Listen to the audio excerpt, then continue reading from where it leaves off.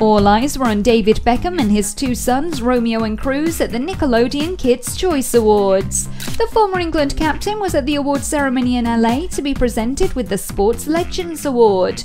On acceptance of his prestigious prize, the father of four hoped to inspire others by saying, "When I was young, my dream was to be a professional soccer player." It wasn't just about Becks though, as both Romeo and Cruz looked just as handsome as their dad in white t-shirts and black jeans. Clearly Romeo learnt from his designer mum Victoria Beckham that fashion is all about the small details, as the 11-year-old smartly chose a pair of orange sunnies to complete his look. 39-year-old David has been snapped enjoying a lot of family time recently, after taking some of his clan to watch the World Cup final in Rio, as well as making several trips to the gym with his eldest son Brooklyn.